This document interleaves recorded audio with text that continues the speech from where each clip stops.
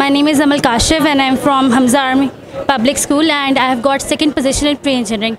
And today I cannot even express my feelings.